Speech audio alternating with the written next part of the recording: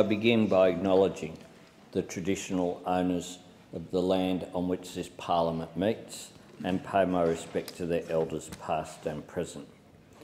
In December 2007, the government changed. When you change the government, you do change the nation.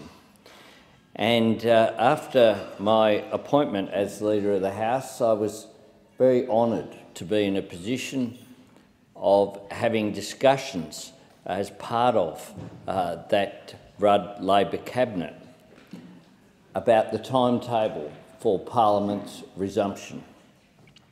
And it was determined, with the support, of course, and leadership of the Prime Minister, and in particular as well the Minister for Aboriginal and Torres Strait Islander Affairs, Jenny Macklin, that the Parliament should indeed begin with the apology to the stolen generations.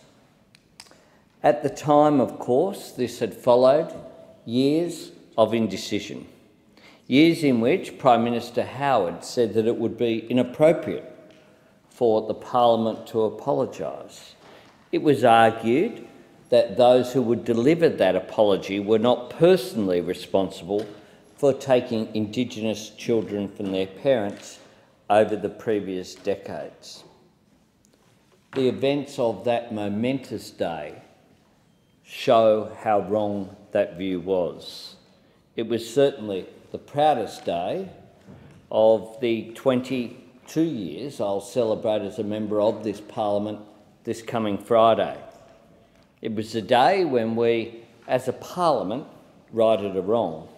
It was a day when, after years of denial, the Parliament recognised the injustices and inhumanity visited upon the stolen generations.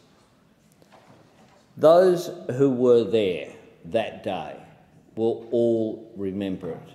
This was a time where the nation paused to reflect our history, and indeed that day made history. I want to pay tribute in particular to the generosity of the stolen generations themselves who came to this Parliament, sat around that chamber and weren't bitter about their experience, accepted the spirit in which the apology was given by Prime Minister Rudd on behalf of the nation. I looked up as the Prime Minister spoke and I saw scores of members of the stolen generation weeping, sitting in their seats trembling, holding each other's hands. I've seen since, of course, the depiction of meetings out on the front lawn, but right around our nation, where the response was the same.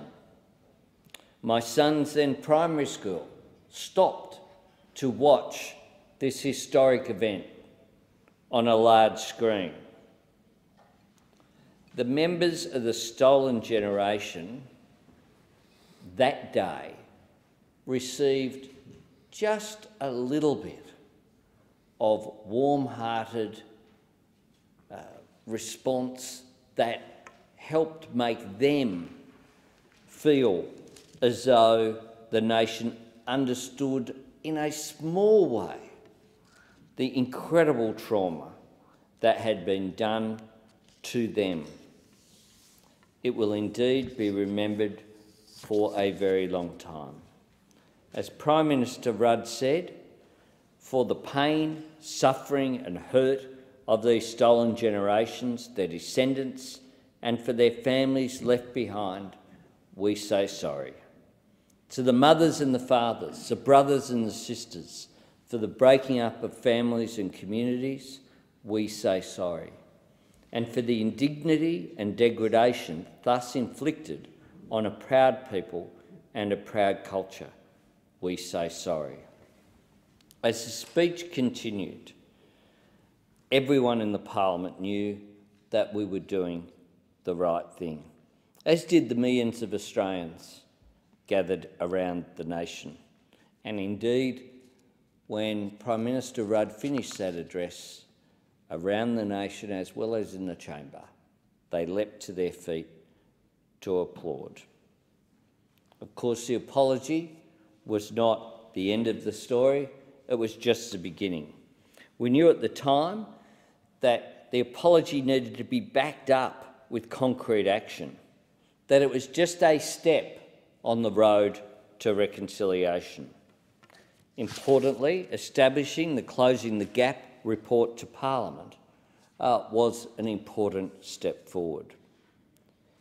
Some progress has been made in 3 out of the 7 targets.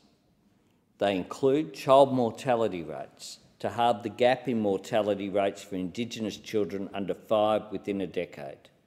Early education, that 95% of all Indigenous 4-year-olds will be enrolled in early education by 2025. Year 12 attainment, halving the gap in Year 12 attainment by 2020.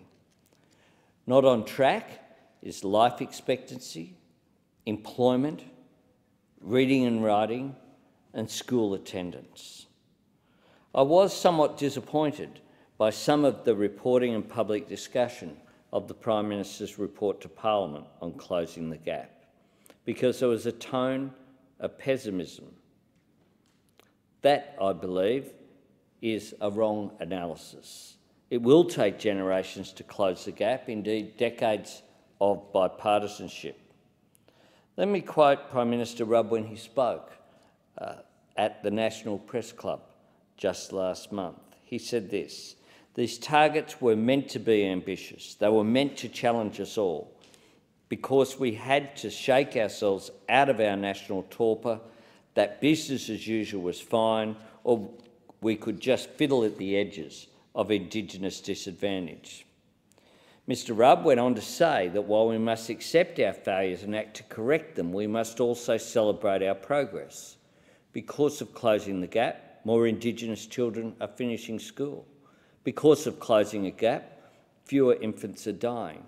And because of Closing the Gap, more youngsters are receiving early childhood education. We have a long way to go, but we can't give up. We have a responsibility to the first Australians, as privileged as we are to live in the nation with the oldest continuous civilisation on the planet, to close the gap across the board so that these issues of education and health and employment and life expectancy are all dealt with. The apology and Closing the Gap are also critical to the achievement of broader reconciliation. This requires collaboration, it requires that we listen to Indigenous people, and hence the importance of the Uluru Statement from the Heart. This calls for a voice to the Parliament, and who could disagree with the concept that Indigenous Australians are entitled to put forward their view about legislation before this Parliament that impacts them. What they are not asking for is a third chamber. They are asking for a voice to the Parliament. And it was very pleasing that Labor has said that we will work towards achieving just that. I'd ask the Prime Minister to reconsider the rejection of the Uluru Statement. It is important that these issues be bipartisan. We must engage with Indigenous people who have gone through a process of consultation with communities around the nation, and not just dismiss them, and certainly not misrepresent what they are asking for. We have a long way to go, Mr Deputy Speaker, to achieve reconciliation in this country, but the apology was an important step. It's one that I'm proud, as a member of the House of Representatives, to be associated with, and it has been very important that we have signified the 10th anniversary of this historic occasion.